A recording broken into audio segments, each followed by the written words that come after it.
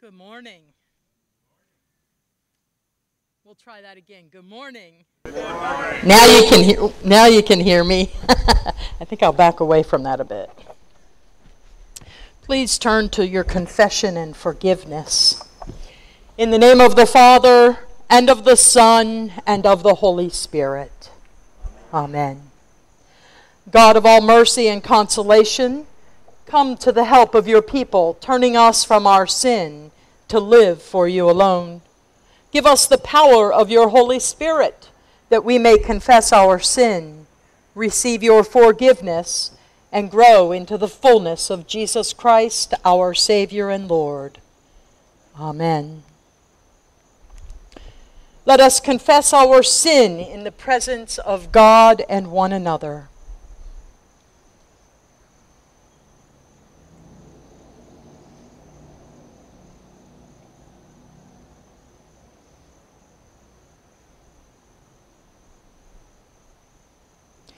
Most merciful God, we confess that we are captive to sin and cannot free ourselves. We have sinned against you in thought, word, and deed, by what we have done and by what we have left undone. We have not loved you with our whole heart. We have not loved our neighbors as ourselves. For the sake of your Son, Jesus Christ, have mercy upon us. Forgive us, renew us, and lead us, so that we may delight in your will and walk in your ways, to the glory of your holy name. Amen. In the mercy of Almighty God, Jesus Christ was given to die for us, and for his sake, God forgives us all our sin. As a called and ordained minister of the Church of Christ, and by his authority, I therefore declare to you the entire forgiveness of all your sin. In the name of the Father, and of the Son, and of the Holy Spirit. Amen. The grace of our Lord Jesus Christ, the love of God, and the communion of the Holy Spirit be with you all.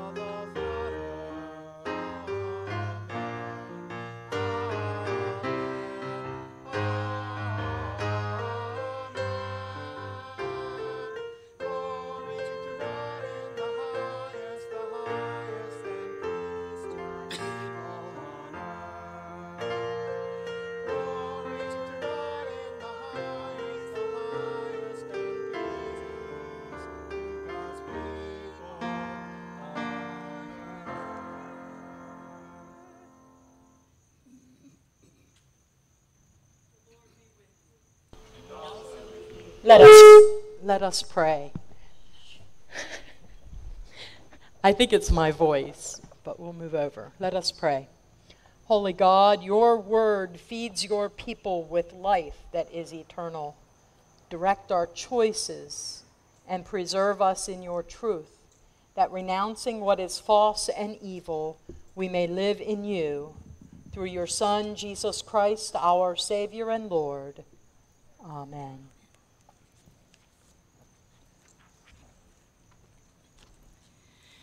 The first reading of the day is from Joshua 24. Then Joshua gathered all the tribes of Israel to Shechem and summoned the elders, the heads, the judges, and the officers of Israel. And they presented themselves before God. And Joshua said to all the people, "Now, therefore, revere the Lord and serve him in sincerity and in faithfulness. Put away the gods that your ancestors served beyond the river and in Egypt, and serve the Lord. Now, if you are unwilling to serve the Lord, choose this day whom you will serve, whether the gods your ancestors served in the region beyond the river or the gods of the Amorites, in whose land you are living. But as for me and my household, we will serve the Lord." Then the people answered, "Far be it from us that we should forsake the Lord to serve other gods. For it is the Lord our God who brought us and our ancestors up from the land of Egypt, out of the house of slavery, and who did those great signs in our sight. He protected us along all the way that we went, and among all the peoples through whom we passed.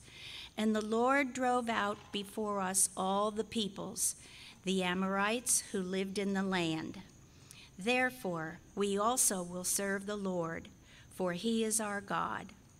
The word of the Lord. Thanks be to God.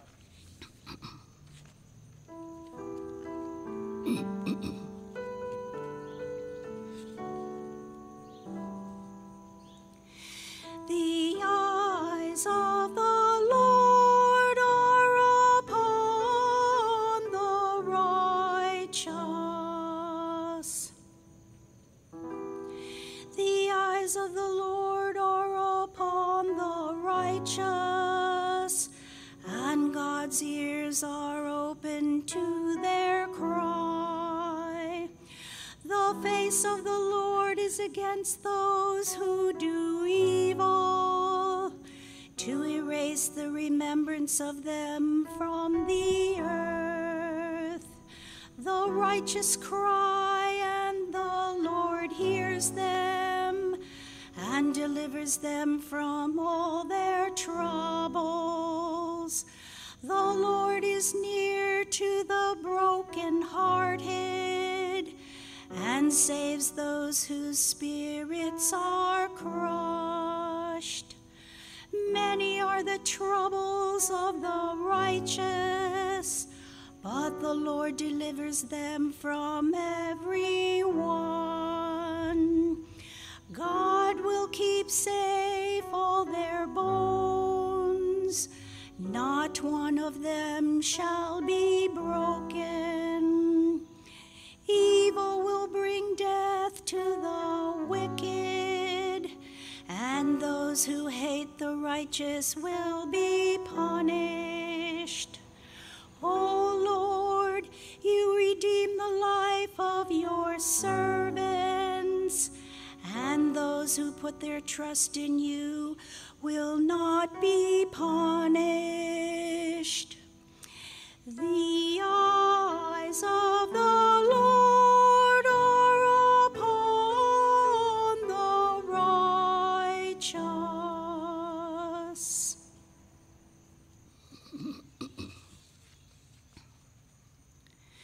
The second reading is from Ephesians 6. Be strong in the Lord and in the strength of his power. Put on the whole armor of God, so that you may be able to stand against the wiles of the devil. For our struggle is not against enemies of blood and flesh, but against the rulers, against the authorities, against the cosmic powers of this present darkness, against the spiritual forces of evil in the heavenly places. Therefore, take up the whole armor of God, so that you may be able to withstand on that evil day, and having done everything, to stand firm. Stand therefore, and fasten the belt of truth around your waist, and put on the breastplate of righteousness. As shoes for your feet, put on whatever will make you ready to proclaim the gospel of peace. With all of these, take the shield of faith, with which you will be able to quench all the flaming arrows of the evil one. Take the helmet of salvation and the sword of the Spirit, which is the word of God. Pray in the Spirit at all times, in every prayer and supplication. To that end, keep alert and always preserve in supplication for all the saints. Pray also for me, so that when I speak, a message may be given to me to make known the boldness, the mystery of the gospel, for which I am ambassador in chains. Pray that I may declare it boldly, as I must speak. The word of the Lord. Thanks be to God.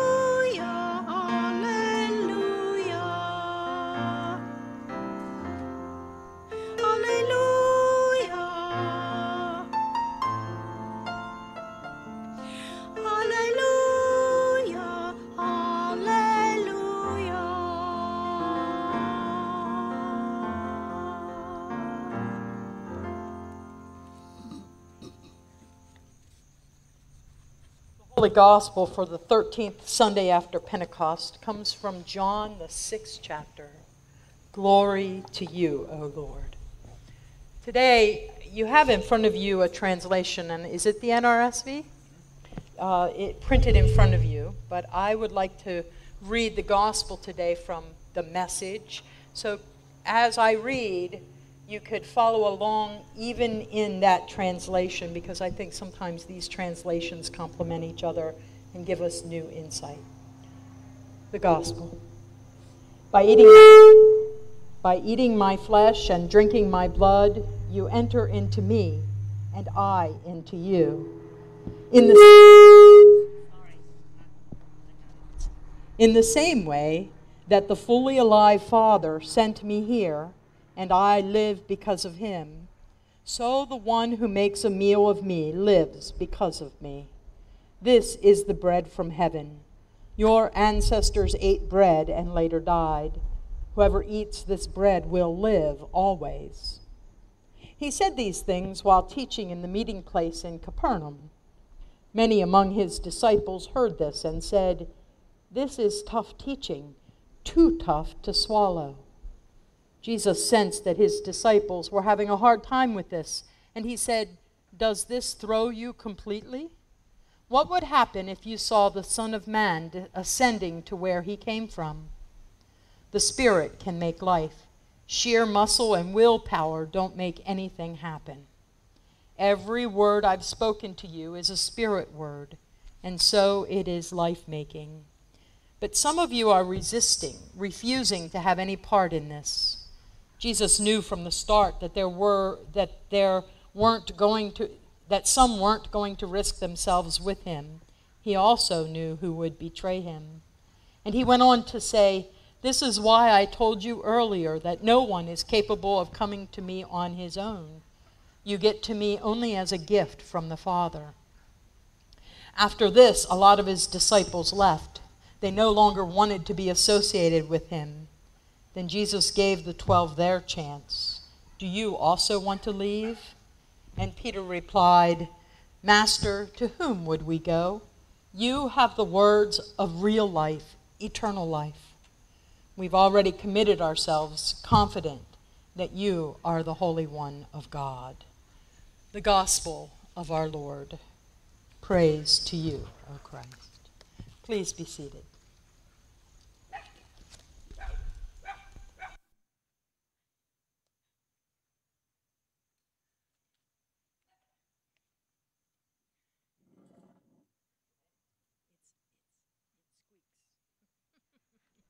Good morning. A little bit of good news today. I'm not going to talk to you about bread. First time in a few weeks we haven't done that. Something a little bit different today. Years ago, and well, actually still, there were people who could sort of live alone and not really worry about the things that were going on in the world. The men could live in a place where they all lived together. They were monks. And then you had women who could live together, and they would be nuns. And sometimes they didn't have a whole lot of contact with the outside world. They could sort of live in that place and worship and be with God and be very peaceful. Well, kids, you really don't have that choice, do you? You can't just stay in a little hole your whole time or stay in one room your whole life and just live like that. You have to go out into the world. You have to meet people. You have to experience ideas. And sometimes those things might be sort of against God's teachings, against what Jesus has taught you. They might be a little scary. Well, there was one reading in the Bible today that's very, very descriptive. And it tells you to put on the armor of God. And it says, put on a breastplate, put on a belt. You've got a shield, you've got a sword. That makes it seem really, really scary, doesn't it? But the person who was writing and talking to us, they didn't really want to scare us. They wanted to reassure us. They wanted to reassure us that whenever we go out into the world, or whenever we're sort of close at home, if you're watching television, if you're listening to music, if you're looking at something on the internet, if you're talking with people, if you're out here on the street, that sure, you're going to see things that are a little bit scary.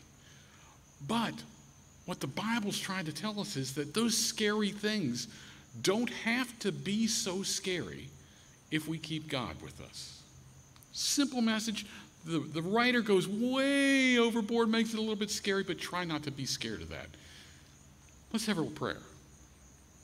Dear Lord, we know that in your world there are things that can be scary and can be ungodly. We hope that you can keep us with you so that we might be safe and secure and unafraid. In Jesus' name we pray. Amen.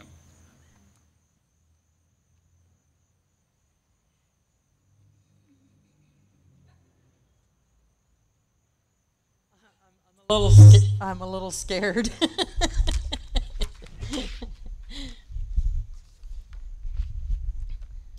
We're set now. Grace and peace to you from God and from our Lord and Savior, Jesus Christ. Amen. I guess it's been, 4 weeks since I've been here with you all? It's been interesting how God works. I was given that opportunity to introduce to you the 6th chapter of the Gospel of John and what you would be hearing for those 5 weeks.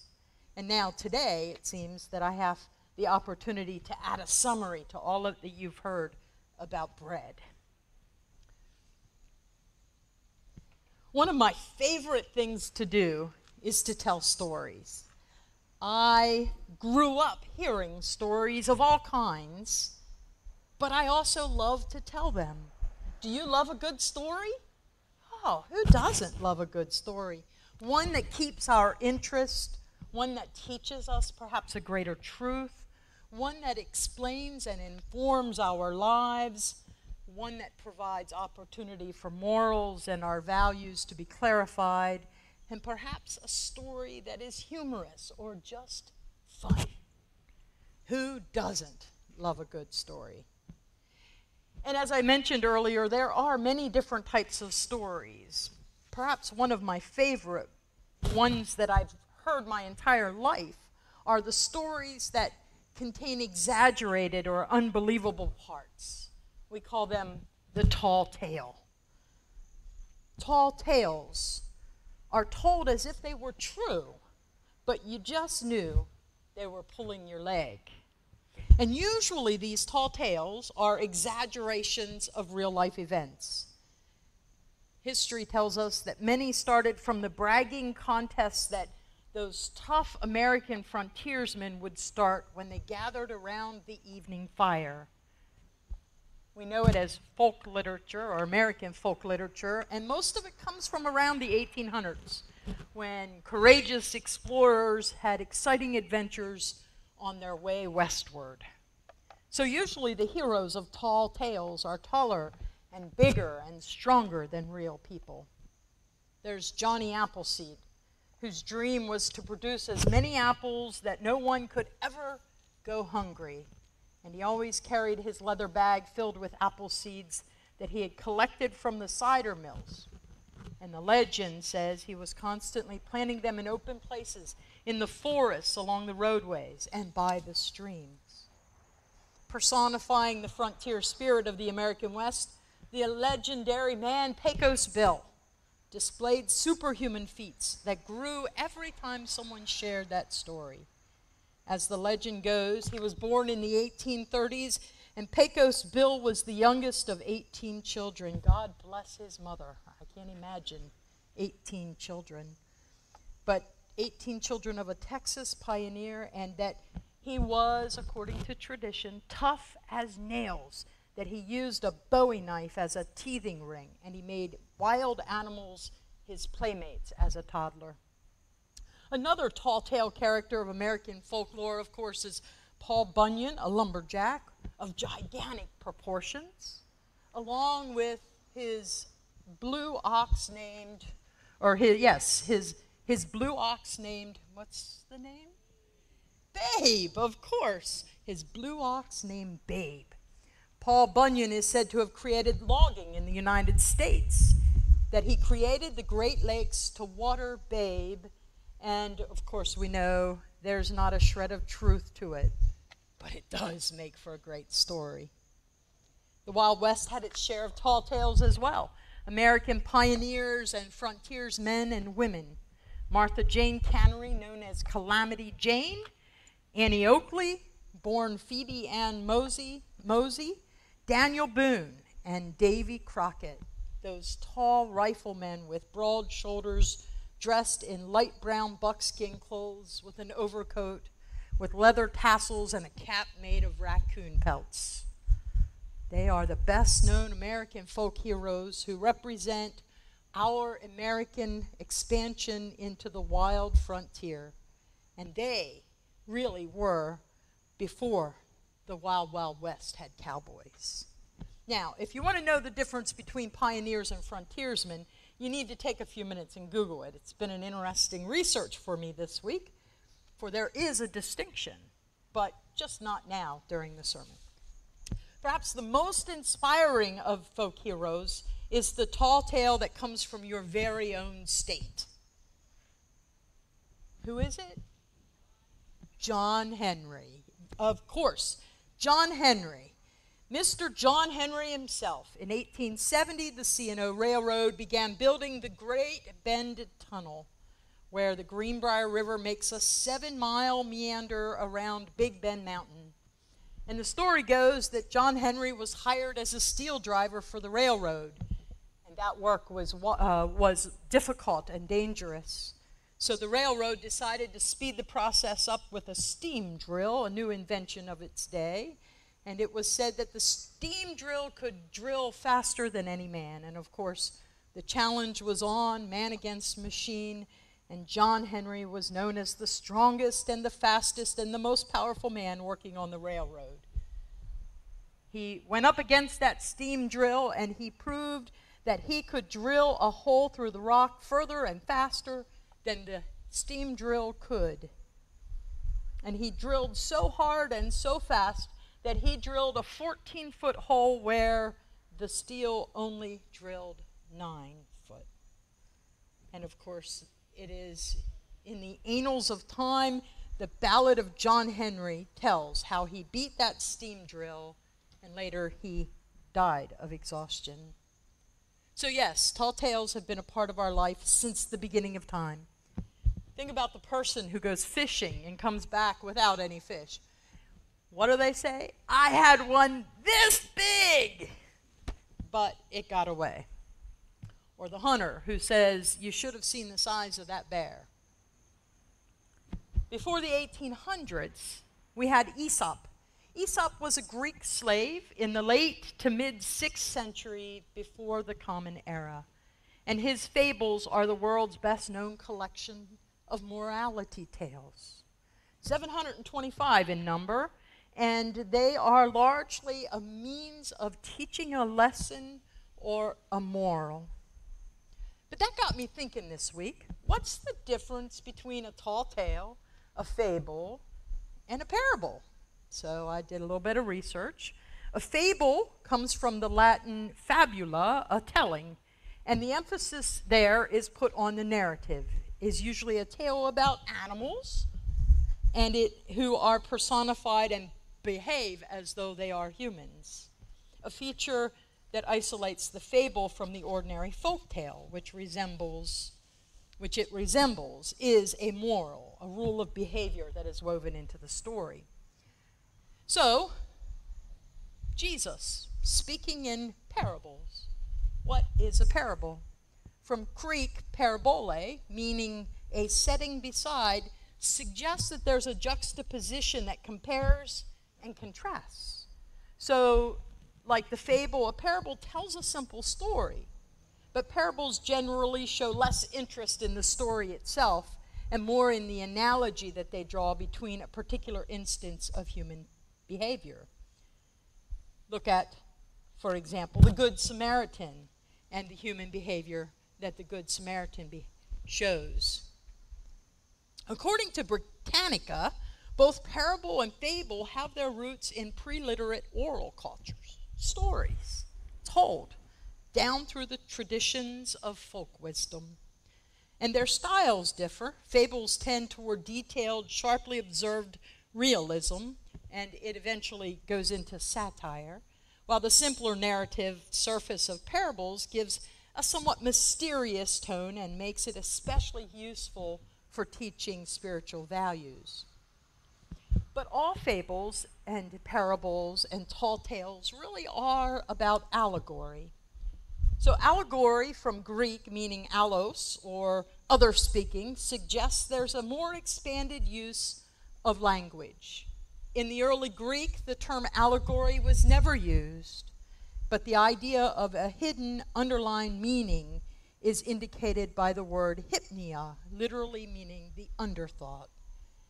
The underthought. And this term is used of the allegorical interpretations of Homer and others. So Reverend Bertrand Bubby, B-U-B-Y, in an article titled Does John Use Parables?, says that John is the only evangelist who does not use the word parable, but rather he uses paromia.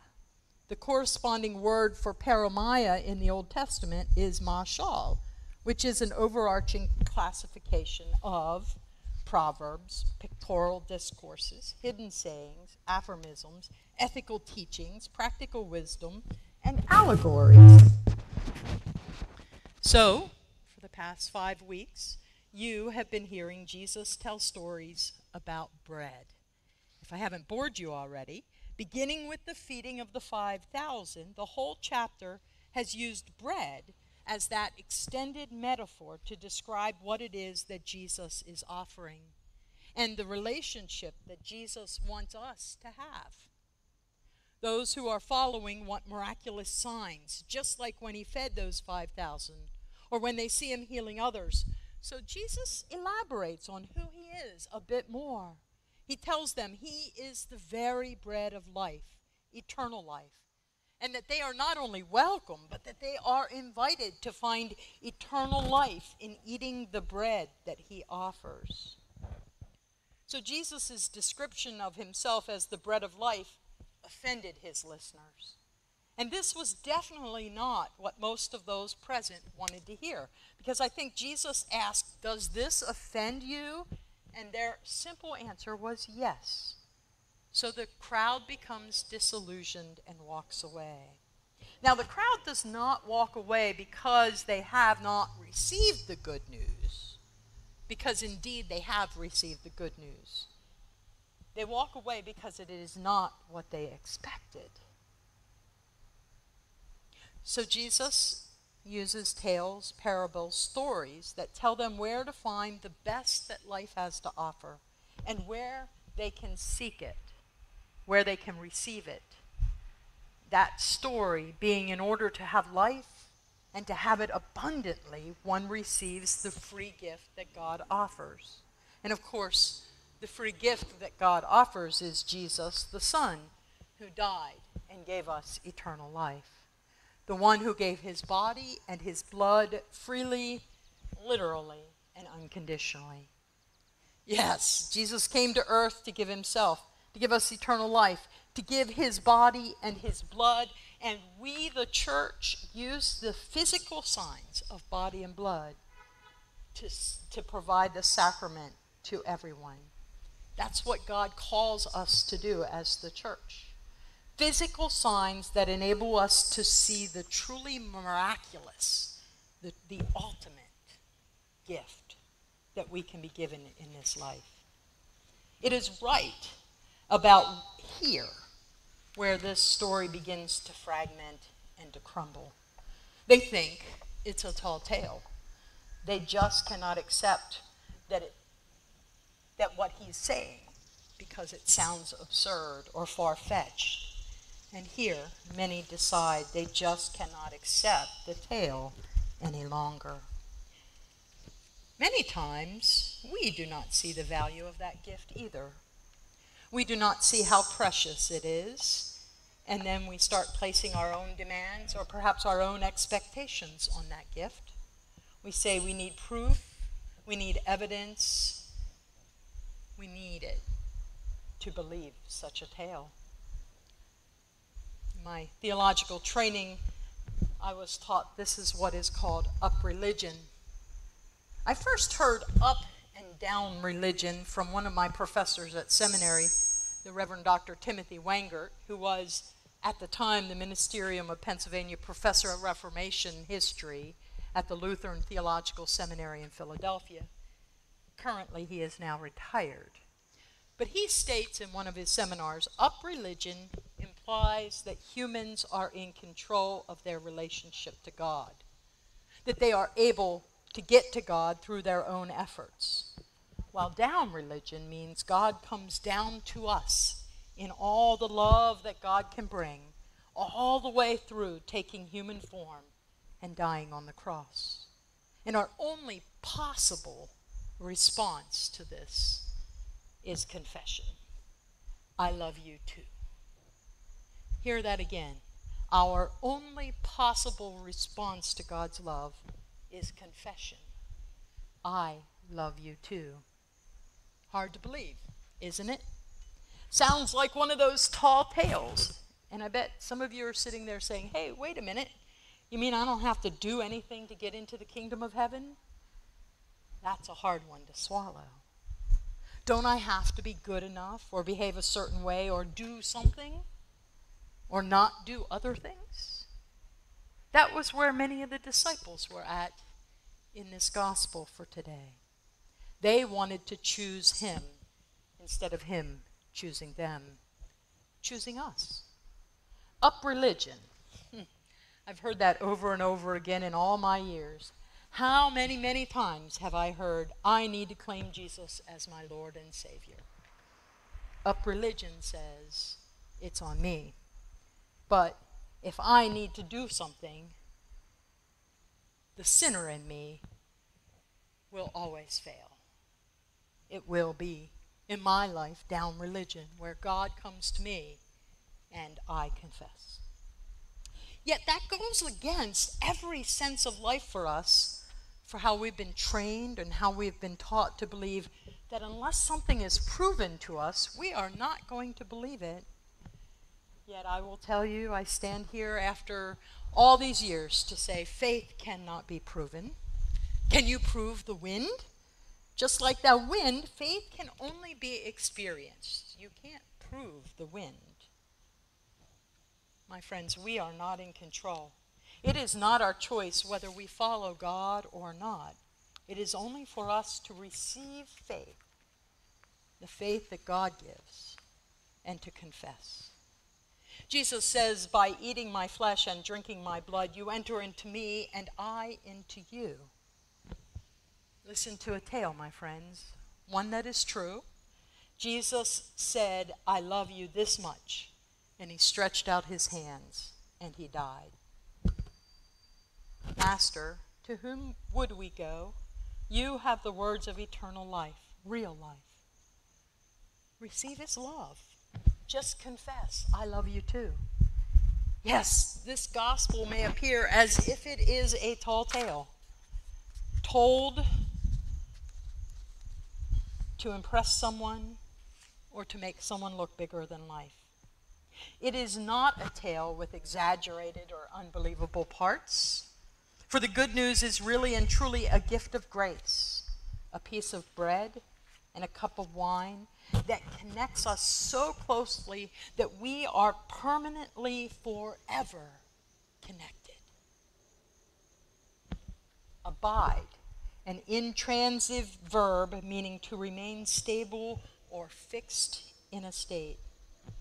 So in eating of Jesus' body and blood, we become so connected that he abides in us. And I now see how this can be hard to hear. But how radical are you? Radical enough to stay and tell the world that Jesus abides in you even when the world and others leave? There is this underthought, this hidden, underlying, literal meaning to Jesus' words. And for the last 5 weeks, we have seen the fullness of Jesus being the bread of life. By eating my flesh and drinking my blood, you enter into me and I enter into you. And the same way that the fully alive Father sent me here and I live because of him, so the one who makes a meal of me lives because of me. This is the bread from heaven.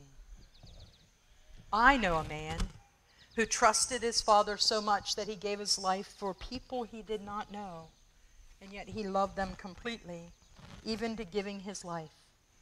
Because he gave his life, therefore all of my life is a response to his love. Story? Sure. Tall tale? No way. Amen.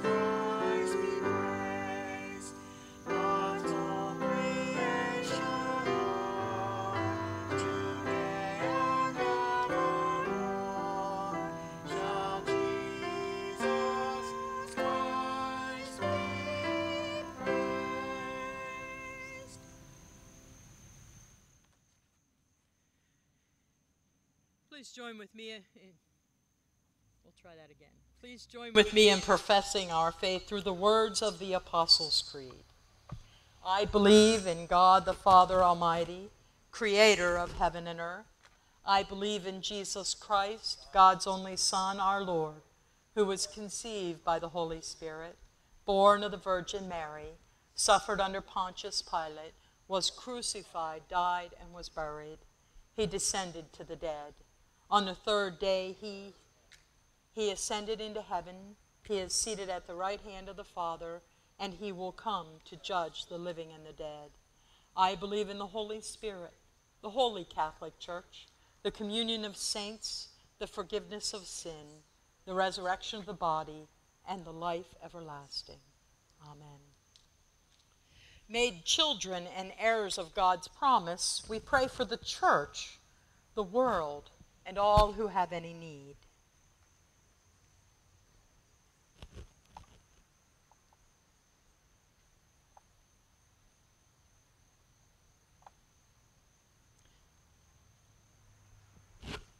God of courage, bless all leaders of your church.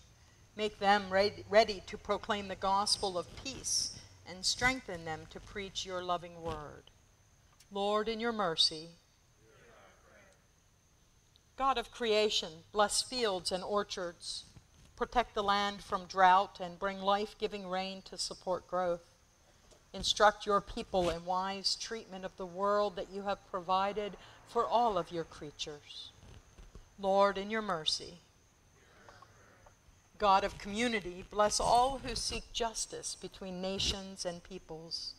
Give guidance to bridge builders, heal divisions, and inspire cooperation in times of crisis, disaster, and war. Lord, in your mercy, God of compassion, bless all who are in any need. Accompany all who are lonely and feeling abandoned, and remind them of your abiding presence. Accompany all who are persecuted and exploited, and open us to their cries. Lord, in your mercy, God of change, bless our transitions. Guide all who are embarking on new stages in life, such as a new job, a new school, or new community. Sustain enduring friendships and kindle new relationships and interests. Lord, in your mercy, hear our prayer. God of comfort, bless all who mourn the deaths of their beloved ones. We give you thanks for the saints who have gone before us. Renew our confidence in your promise of resurrection and life in the world to come. Lord, in your mercy, hear our prayer. Receive these prayers, O God, and those in our hearts that are known only to you, through Jesus Christ our Lord. Amen. The peace of the Lord be with you. And also with you. Let us share a sign of that peace with one another.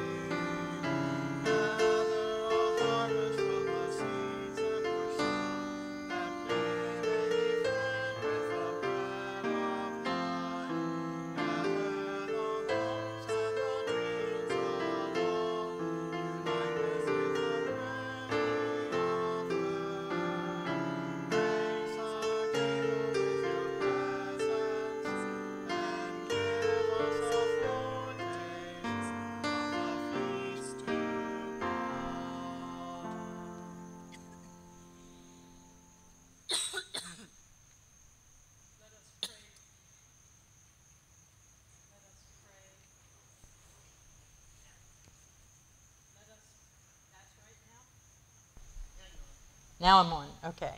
Let us pray together the words our Lord has taught us. Our Father, who art in heaven, hallowed be thy name. Thy kingdom come, thy will be done, on earth as it is in heaven. Give us this day our daily bread, and forgive us our trespasses, as we forgive those who trespass against us. And lead us not into temptation, but deliver us from evil. For thine is the kingdom, the power, and the glory, forever and ever. Amen. Most all of the announcements are in your bulletin this morning, so take a look at those and keep up with what's happening. There is one additional thing. Candy Ruth would like me to say a big thank you to everyone who helped with the personal care kits for the Friends Feeding Friends organization. The generosity of this congregation just knows no bounds. Our membership is asked to donate far beyond our regular weekly offerings, and you will be richly rewarded. We still need a few items. Shampoo, hand towels, deodorant, and toothpaste are the items that we need right now desperately. If you are able to help supply any of these items, your help would be greatly appreciated. Thank you, thank you, thank you.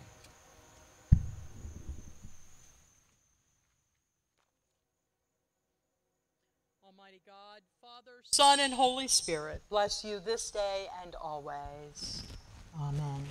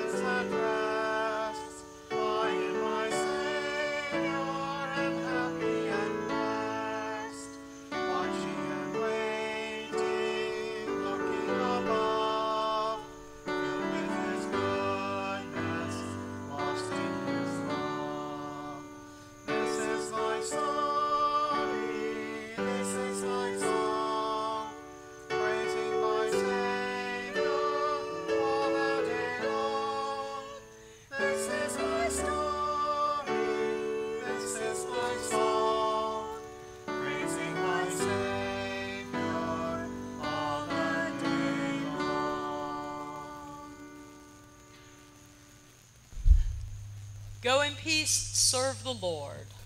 Thanks be to God.